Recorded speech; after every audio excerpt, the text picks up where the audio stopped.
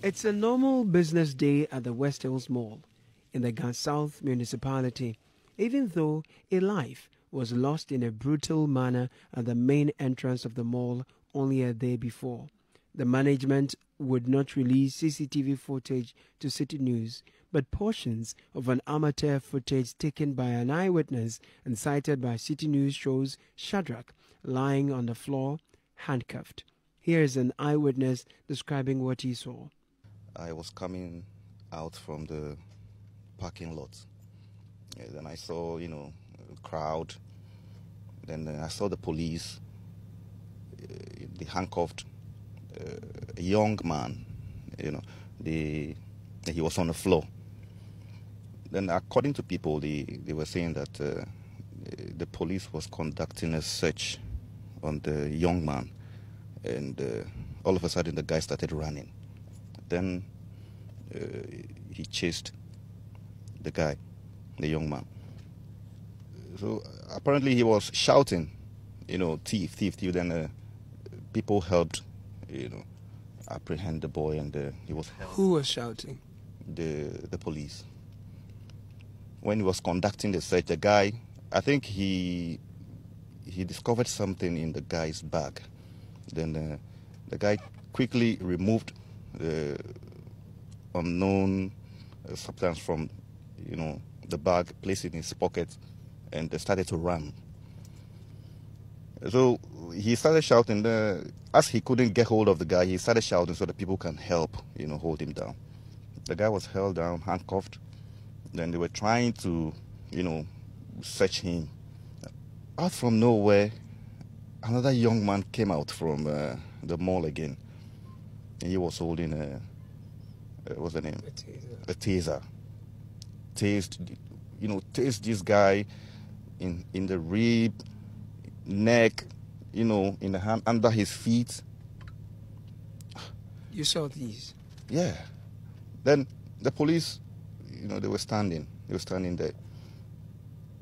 Then a man was asking, who is this person tasing? Because he was not in uniform. If they are arresting somebody and he happens to be the police, tasing, we will understand. But this guy is a civilian. Then before we was in civilian clothes.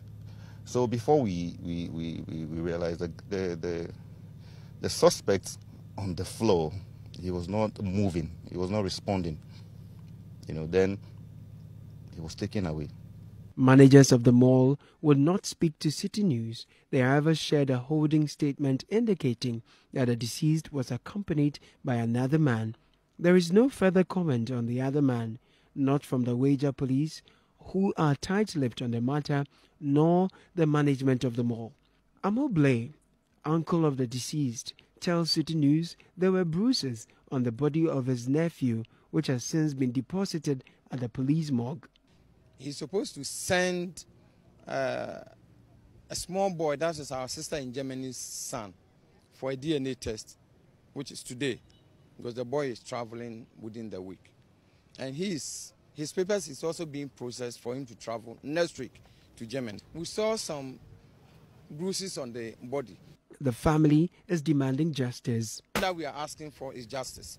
That's all that we are asking for. And we will make sure that we go to the full length of this matter to make sure that we get justice for him. Whoever is involved, no one will be left out. City News understands the man who tased the deceased is in police custody. Lawyers of the family have been speaking to City News.